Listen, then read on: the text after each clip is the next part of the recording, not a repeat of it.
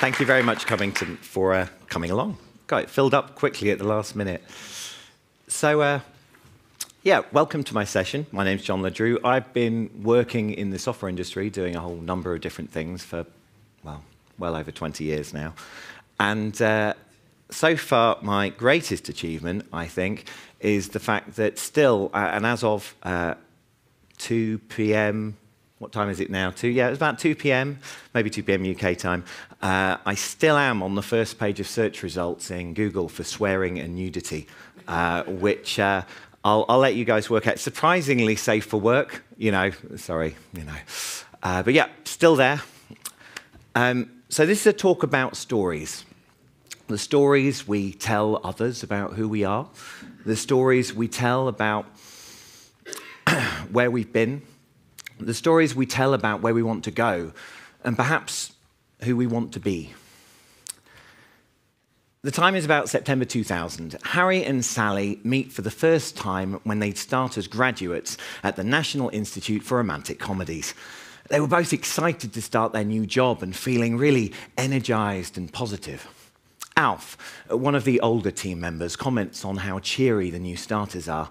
Duh, he says, they don't know what it's really like yet.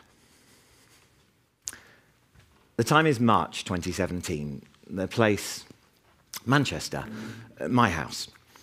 My relationship of nearly 13 years has just ended.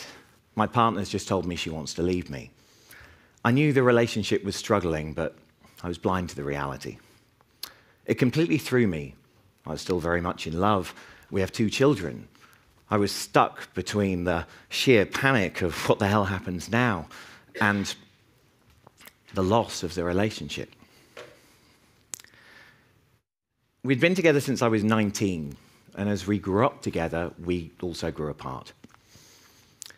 It seemed like everything was collapsing, not just the relationship, but my entire identity. I'd become a we before I knew who me was, and without that we, who the hell was I? I realized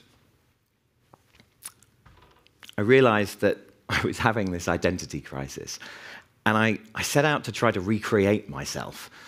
I wanted to transform myself to be anyone else, just not the broken person I felt I was. So I'd like to invite you all to close your eyes for just a moment, and then take a deep breath. Let that breath out as slowly as you can, and let your breath return to normal. I'd like you to really think about this question. Who are you? And who are you really? I don't mean who you want to be tomorrow or in 10 years. Who are you right now, in this room, this minute, this second?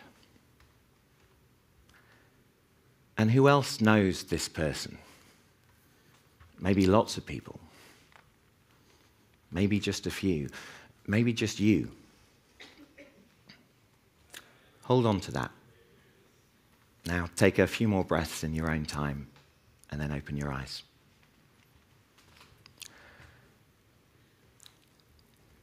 So a few months go by, and with some fanfare, leadership announced that the organization is going agile, and so are Harry and Sally. The other team on Harry and Sally's floor have already gone agile, whatever that means, and they're doing really well, apparently. Someone called an Agile coach came in and told them that they weren't allowed to say how long anything took. It was just how many points it is. And that they couldn't talk about features. They were stories or something like that. Some of the other people on the team are quite resistant to these new ideas. But Harry and Sally heard about this Agile thing at uni, so they're kind of okay with it.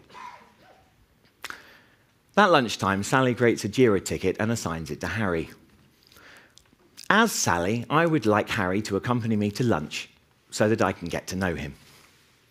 She estimates it at 8 points. So after about 6 months, the coach leaves, and at first things seem to be going really well. But after a while, things start to really stop working. The same things keep coming up again and again in their retrospectives, and the same things make them fail again and again. Harry and Sally would have lunch together most days. They could have a good moan about everything, despite their frustration. It was nice to have each other around. Harry liked Sally. She'd made the last few months tolerable. She was smart, confident, funny, everything he felt he wasn't. Out of his league, obviously. But he was glad they could be friends all the same, especially with the way things had been going. They just didn't get it. It all seemed to be working so well that they even launched on time. But then it just felt like there wasn't enough time for anything, and the pressure kept increasing. The team couldn't work out what they were doing wrong. So I think a lot of us have seen situations like this. You have a team and you introduce a wonderful, talented, agile coach, and they arrive in the organization, they go on about all of the fantastic agile that you're going to be doing. At first, maybe they're a little skeptical, but they kind of get in the groove eventually, and by the time the coach leaves, they're all scrummed up to their Kanbans. Now, they really dig in the vibe and things are going really, really well. But then something goes wrong and that thing that was working, that particular dance move was working, it doesn't seem to work anymore. And people start to feel stuck and cues begin to build up in all of the wrong places. But it's okay, because the Agile coach left a manual, they left a guide to show them what they're doing wrong. And what I find is that when we're working with teams or individuals and we're trying to communicate a new idea or a topic to them, because they don't know anything about this, this is all new. And apparently this agile thing, is working really well for everyone else, maybe even within that same organization. That there's no way that that process could possibly be just wrong for their context. They just need to, they must be the ones that are wrong. So just before we separated, I had made a decision. I'd been working in very technical roles for about 17 years, and I wanted to work with people first. So I left this very technically oriented contract, and I started to rebrand. And then my partner left me. So I was unemployed, newly single, broke, abandoned, alone, and I had no idea who I was. So, feeling like a protagonist in my own sci-fi cliché, I did what anyone would do. I accepted a speaking gig in Detroit. So I was also going to be running a workshop, but because I wasn't really known at all, I sold a total of no places, so instead had 2 days to myself. So I headed out into Detroit with my camera. I'd never visited Detroit before, but as I walked the streets, I got the feeling of a city rising from the ashes. This is a city with huge problems that have been with it for more than half a century. But it's full of hope. The people are so full of hope. So I was having a wonderful time, but my friends and family were worried about me, being in the delicate situation that I was recently found myself, and that I looked like a dumb white tourist walking around the wrong parts of town. My mum calls me up and just says, "Darling, you know there are guns in America, don't you?" On the last day, I'd been exploring downtown, and I realized that in my excitement to leave my little apartment that morning, I'd actually left my bag, and the battery in my camera had run out. I didn't have a spare battery, and my wallet was there. So I ended up essentially walking back, a sort of 30-minute walk back to the apartment. As I turn a corner, a man steps out in front of me. He's filthy, has plastic bags wrapped around his feet, a big cut on his forehead. He just stands there and looks at me and looks at the camera and just says, "Hey man, take a picture of me. I'm the real Detroit." So, question. How do we react or respond to change? Big changes, either personal or professional. Anyone, just shout out. You go first. Pardon? You go first. You go first. That's cheating, you see. I've asked you the question. Fear. Fear is a good answer. Panic sometimes. Just, pardon? Resistance, which is one thing that leads to another in many situations. Yeah. I think that, grab some water. That a lot of the time we tend to freak out with change. Even good change to some degree, even positive change, there's often a huge amount of intrepidation towards good change. Most people are feeling exceptionally positive, probably on the day of their marriage, but there's a very large part of them that's kind of freaking out as well. Like me. So, I think many people will have heard this. In his 1962 book, a guy called Professor Everett Rogers popularized a thing called the diffusion of innovations theory. And this talks about how a new idea or piece of technology or behavior is picked up by any given group. So you start off with 2.5% of the group are the innovators. They are going to adopt whatever you throw at them. The next 13.5% are the early adopters. So they're going to wait a little bit. Let's see how well the innovators do, and then eventually they'll be like, yeah, okay, it seems kind of cool. And then you have the early majority. Well, they're going to wait for that lot to make sure that whatever they're doing is absolutely fine, and eventually they'll do it. Then we have the late majority and the laggards. They might never touch that new idea. The thing that got me, actually, was a conversation with a friend of mine, Linda Rising. We were talking about, we wonder how long this behavior is. Now, this research dates from 1962, but I think people have been behaving like this for quite a long time. And Linda gave me a lovely example, which is, imagine the kind of caveman, okay? And 2.5% of this, I don't know, caveman village thing, notice this amazing berry bush, okay? And this berry bush is amazing. These are like ripe, lush, red berries. They look beautiful, okay? And obviously, 2.5% of that group, they just dive on this bush. They're wolfing down the berries like crazy. And then the next 13.5% of the group are kind of like, oh, those berries do look pretty good. We'll give them 24 hours. Let's see what they look like in the morning. And then a couple of weeks later, maybe this next 34% are kind of like, well, people seem pretty keen on these berries. You know, and then someone's like, yeah, well, have you seen the recent peer-reviewed study? You know, the last time the blueberries, someone grew a third arm. Yeah, maybe we'll give it a few more weeks. Give it a few more weeks. I like the idea of cavemen talking about peer-reviewed studies. Then we have the late majority. You know, and they're kind of like, well, everyone seems to be eating the berries now. I'm not really sure. And then I was, well, you know what? My wife, she snuck in a few of the berries in last night's dinner, and they were actually pretty nice. But I don't know. I only ate one. I'm going to see how I feel. I don't know, in a month or two. The laggards? No, then they might never touch the berries unless the wives are more forceful, perhaps. So, can anyone imagine why this might be beneficial to human behavior? Any ideas?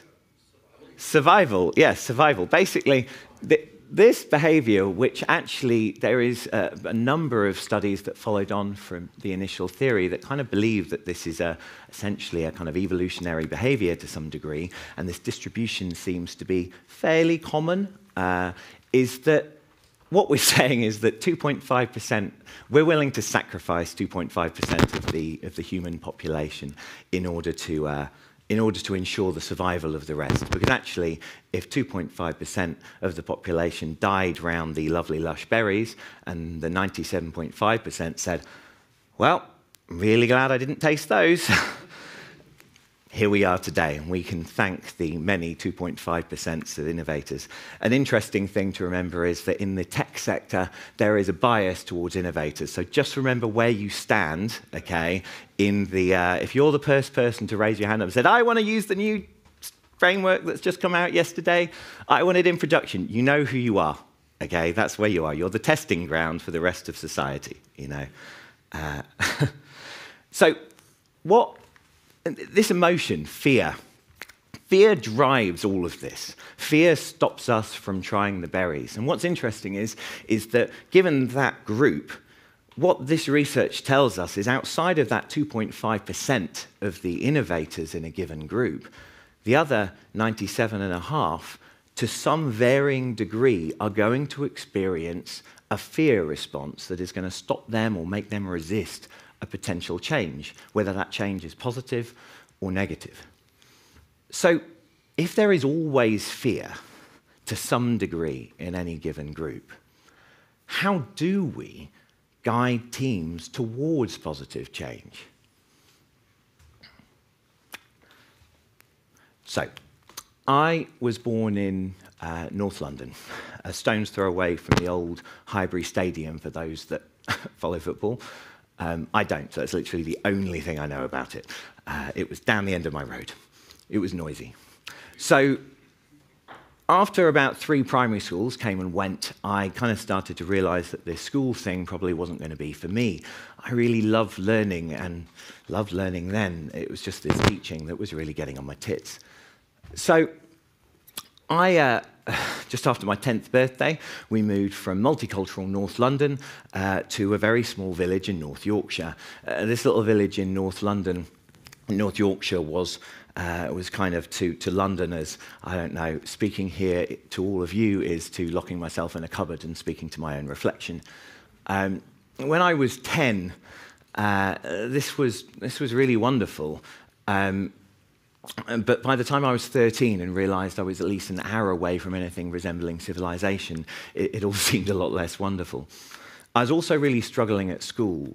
My handwriting was terrible, and one day when I was 14, a teacher sat me down and said, JP, I was called JP back then, JP, you're going to need to improve your handwriting or you're going to fail your exams, which were 2 years from then. I kind of thought, well, at that point, I've been failing to write properly for 10 years. It seems unlikely I'm going to solve this problem on my own in the next 2. So I decided to leave school. I remember very calmly announcing to my parents that I was going to homeschool myself for the next couple of years until I could find a job. And they're actually pretty supportive of this. But you see, my parents are puppeteers. So I think when I said, parents, I'd like to go into IT, that was a little bit like the child of accountant saying, I want to run away and join the circus. So I think they were quite relieved that I at least was taking a sort of non-standard route they were far more comfortable with. So at almost 16, I did get a job working for a small software house in London. And I moved back to London as a lodger in my old childhood home, my old childhood bedroom being a somewhat ironic place to start my new adult life. So obviously, as you know, at 16, you're unbreakable. And obviously, you know, at 16, you're not unbreakable. I was running faster than I ever could to keep up with my peers. I was playing at adulthood, and it was really hard. Fast forward now to just before my 19th birthday, and courtesy of the pre-financial crash world, I was over £25,000 in debt. And I was still playing at adulthood, still trying to keep up with my peers. The credit cards finally dried up, but after finding a new job, I moved out to Windsor, and I got a new apartment. This new apartment that was far more expensive than I could really afford. But I couldn't admit that, obviously. I had an agreement with the creditors now, so I was free, you know, it was amazing. I also decorated the apartment and threw a party to show all my friends just how grown up I was. I couldn't really afford the party, and still playing at adulthood. Fast forward 8 months, and I lost this job suddenly and unexpectedly. And now I've defaulted on that arrangement with my creditors, and I've got no money for rent. I'm on the phone to the bank, and the bank's told me that due to my newfound credit status, they were going to have to close the account. I completely failed. No job, no money. It was impossible for me to pretend. I couldn't play at adulthood anymore. I was smack bang in the middle of an adult situation, and it was really shit. You spend your entire childhood wanting to grow up until you do, and then you just wish you could go back to when life was simpler. So, unemployed and broke, I moved back to London, back in with my dad, back in my old childhood bedroom. And shortly after that, I got into that relationship. This lasted 13 years, and it wasn't really good for me, and it wasn't great for her. And there I was, sat on that sofa, thinking if only I could transform myself, then everything would be better. So I believe that when we look at teams or individuals or organizations for that matter, that we can break them down into two parts. We have the context and the structure.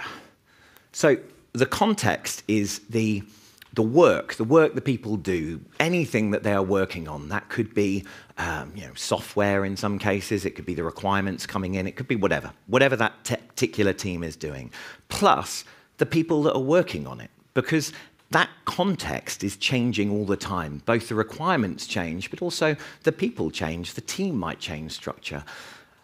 So this is always changing. Then you have the structure. Now the structure is precipitous clicks. The structure is the process, the way that team works, plus again, the people. The structure is a team's response to their changing context. That context is always changing over time, and a team will become aware of that and build the structure that best supports their context. So this is a little animation of structure. The orange line is the structure, and this is the context changing over time. When people see this, a lot of times people go, that is my organization. We are completely inflexible. We never change. There's no agility. We just do this flat line. The reality is I've never seen a company like this, ever. This is closer to what I see in a lot of companies. Woof! Now, I don't know if anyone's been in an organization like this, but I tend to find here there's something like, we're all going to implement SAFe now. And then, oh, actually, no, we don't want that. A different consultancy has paid us a lot of money, or rather, we paid them a lot of money, if only it worked that way. And now we're going to do something different, and now we have some organizational restructuring, and then boof. And the thing is the analogy that I find people use for big organizations when they're talking about why they never change is they're like, it's like turning an aircraft carrier. They're really big things that take a long time to turn. So I agree, it is like turning an aircraft carrier, only this is a magic aircraft carrier that can turn at 45 degrees in about half a second. And the people inside that aircraft carrier, well, you get smacked from wall to wall, from chair to chair. After, let's say this is 6 months in an organization, that seems extreme, but I've seen organizations that change that much and sometimes in such a short time. It feels here exhausting, utterly exhausting. When I ask people what they think when they have another change, it's just not again. If you imagine, we use steel as a building material, and we like using steel because actually it's really strong, but it's also really flexible. Okay? When you use it as the main structure for a skyscraper, we use that because of the fact that it can sway in the wind and respond to those changing conditions. If you take a piece of steel and you bend it, this same steel that is holding up skyscrapers around the world, and you bend it again, and you bend it again, eventually it gets metal fatigue and it breaks. That's what it's like being in an organization like this. And then there's contrast. We have this. We have a team or an organization that's very, very mindful of its changing context. And they're not making big, sweeping changes. They're making hundreds or even thousands of small changes to adjust their structure to fit their changing context. So it's all change for Harry and Sally. And they brought in a large consultancy firm. Well, Harry and Sally didn't, but the organization did. And they want to change and restructure everything. They've moved everyone onto teams based on their skills profile. And now Harry and Sally are on different teams in different buildings. Unfortunately, they actually still work on the same product. So they're spending most of their time dealing with merge conflicts and integration issues. Harry and Sally find this deeply frustrating, but at least it's an excuse to work together. Sally liked Harry. He was pretty much the reason she was still there. He was kind, supportive, intelligent, and everyone said he obviously fancied her, just too shy to do anything about it. Sally submits a pull request and assigns it to Harry. It was full of merge conflicts. Looks like there'll be lots of conflicts to deal with here. How about we deal with them over dinner? They meet that evening and decide to follow up the following week. 8 months later, the leadership announced that half of the team members are now going to be made redundant due to current economic challenges. All of the consultants seem to have disappeared as well, which is largely seen as a positive by everybody.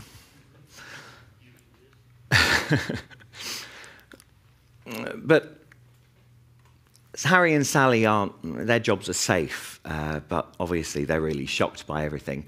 At least they're back on one team again. Harry moved into Sally's apartment.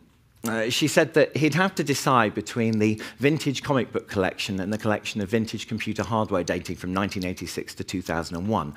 It was a tough choice, but he decided on the comics. The computers now live in Harry's parents' attic. So when we're born, we are as authentic as we will ever be. We have no shame, no expectations. We are just us. As we grow, we develop self-awareness. And while self-awareness is in itself pretty useful, it does come with this sudden recognition of all the things that we don't like about ourselves and all the expectations of family, friends, and society, and the gap between the reality. So we start to create the image of the person we wish we were. If only I had that, could sing that, could dance that, could be that person. And as much as possible, our outward self projects that person. But the gap between who we are and how we are gets larger and larger. When we can't be ourselves, that creates a state known as cognitive dissonance. That is holding two ideas in our mind at the same time. I like to dig into the definition of words. In music, dissonance means something else. That is the lack of harmony among musical notes. So when you hear somebody scratching their nails down a chalkboard, or if your neighbor is trying to learn the trumpet, you might experience some dissonance. And we feel this. When you feel it, even I imagine, just imagining the sound of somebody scratching their nails down a chalkboard, you feel it, that icky feeling in the pit of your stomach. We feel that with people as well. When people are dissonant, when they are misaligned with themselves, they're uncomfortable in their own skin, and we can sense that discomfort. The opposite of that is consonance, when things are harmonious. And equally, we feel that in people too. We are more comfortable around people that are more comfortable with themselves. I really like the personification in this definition from Sibelius Academy. Dissonant intervals are those that cause tension and desire to be resolved, like they have intent. And I kind of imagine this like the who we are and the how we are, this piece of elastic between us. And the further you're away, the greater that tension is. And what that means is that you're putting all of this energy into just being that other person. It's wasted energy that could go into being the brilliant person that you already are. I think the thing to remember, and it's the thing that I certainly forgot, is that the best version of you, which we all strive to be, is still you. So as I said, I struggled at school. It turns out that I'm dyspraxic and dysgraphic. So the dysgraphia is what affected my handwriting, and the dyspraxia affects a whole range of things. I really struggle sometimes to work out which way is left or right. I lose things all the time. I can be kind of clumsy at times. And one thing that I really struggle with is tying my shoelaces. Any situation where I had to kind of take my shoes off in public, so I know changing at the gym or going through security at the airport, I'd get lots of anxiety. And then I discovered these silicone laces. You can just slip them in and voila, you look like someone that can tie their shoelaces. I could pretend to be someone and they looked like pro shoelace tying, like they were like perfectly tied, you know. And then as I was going through Heathrow Airport, one of them snapped. Now in my mind it snapped with the volume of about 200 decibels and literally everyone in Heathrow Terminal 5 turned and stopped and pointed. Obviously they didn't. There's a nice paradox here, which is that we always think that everyone is looking at and thinking about us. And in reality, no one is doing that because everyone is too busy thinking that everyone is looking at and thinking about them. So my white silicone laces snapped. And I was on my way to a client, and I went on Amazon, and Jeff Bezos kindly posted me the first set of silicone laces he had available at that particular time that just happened to be rainbows. I didn't think too much about it. I just put them in because, frankly, I just needed some laces. I was at in the client's office or in their kitchen, and someone just said, "Oh, they look kind of cool." And I went, "Oh, yeah, it's because I can't tie my shoelaces. They're actually made of silicone." I was like, "Oh, I just outed myself." And the funny thing is that it was in that moment where I just recognized that it was all right. You know, the world didn't stop turning. The sky didn't fall. And while that was just the start of a journey for me, it was that little bit of realization that I was just that little bit more aligned to myself. I wasn't pretending anymore.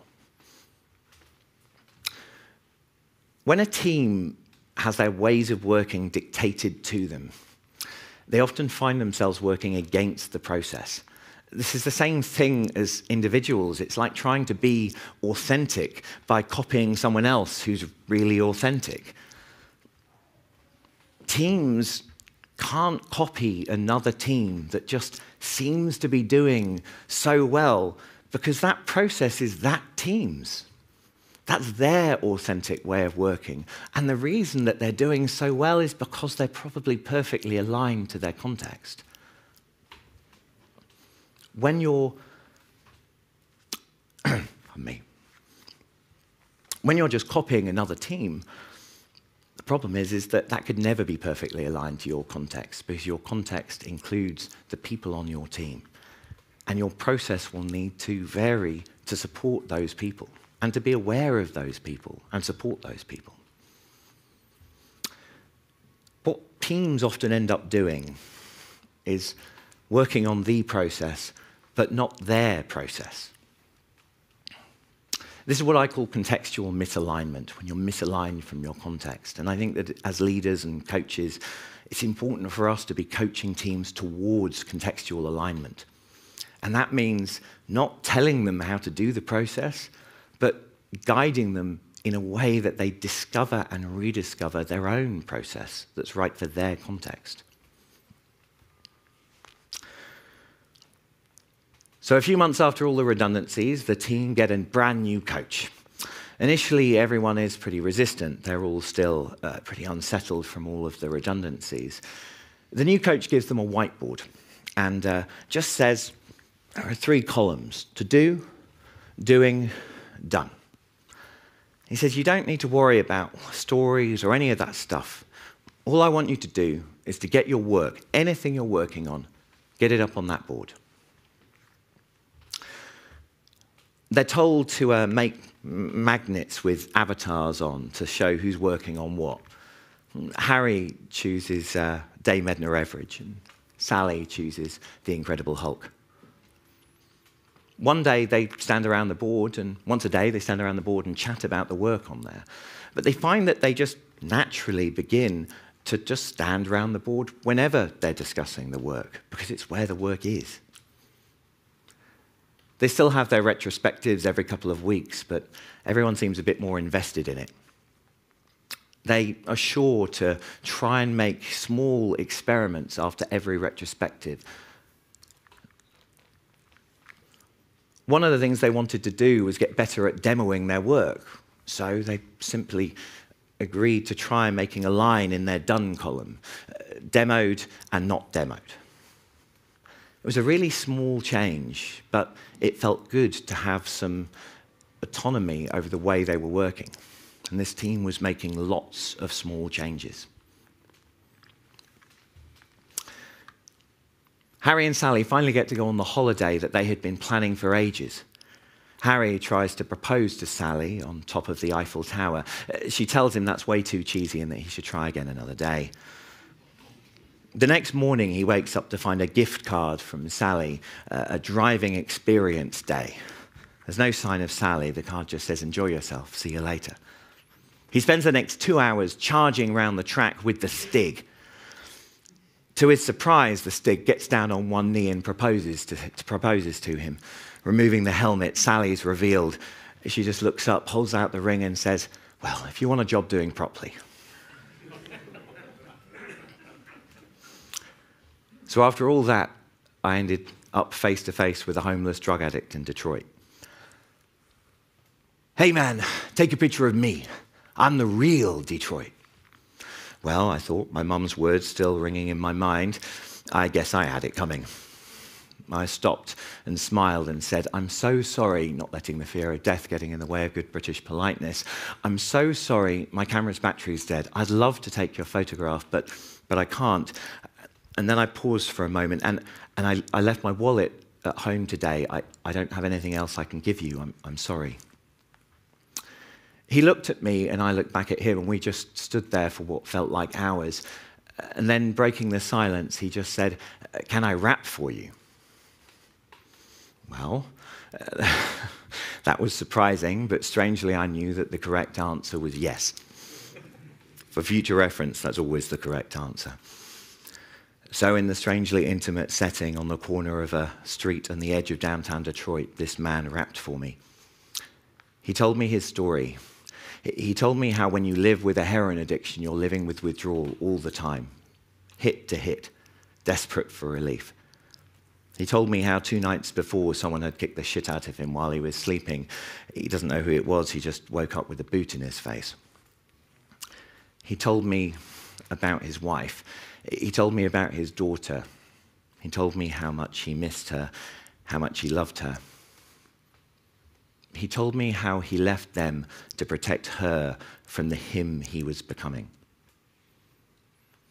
When he finished, I hugged him and thanked him. We said goodbye, and I continued my walk up Cass Avenue. A moment later, behind me, I heard him talking to someone. "Hey, man, did you get anything?" Nah, my friend said. "I told you, man, we're not going to get shit from people round here." "Nah," my friend said. "Nah." He listened to me. It's been a long time since anyone listened to me.